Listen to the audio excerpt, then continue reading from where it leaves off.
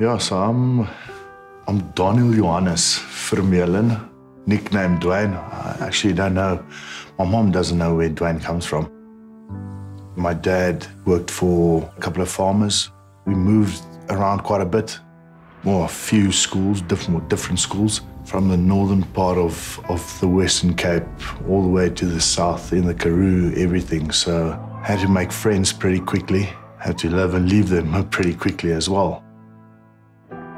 In South Africa, for a young kid growing up, you just want to play rugby. By doing sport, it was actually easier to connect with guys and to slot into a new school because we moved around so much. So it's easy to make mates and to get a good friend, and for the time you're there, you have a out.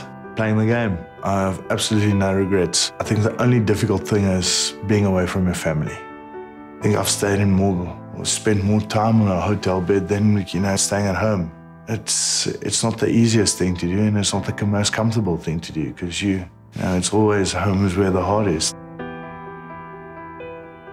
Nowadays, it's not just thinking about yourself, but you've got to think of your wife, your two boys, your family, and what you want to teach them.